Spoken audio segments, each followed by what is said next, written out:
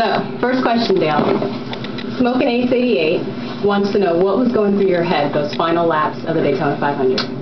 Well, I said in the interviews after the race that I didn't really remember the last several laps. You're just going and doing. You don't have time to really think about what's happening and remember it and be able to recall on it, moments later. So there were a couple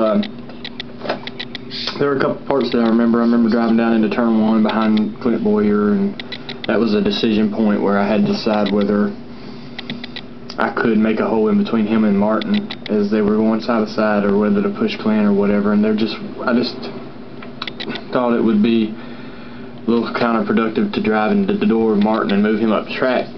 I didn't know if I could keep my run and try to go outside of Clint, but it worked out the best to follow Clint, because it sort of slowed me down in the center of the corner, and the 00 pushed me off of 2 really, really good to get me about 2 more spots down the back straightaway that I probably wouldn't have got if I'd have went 3 wide through 1 and 2. But you're just making a lot of decisions, and who's to say, it was all circumstance and good fortune.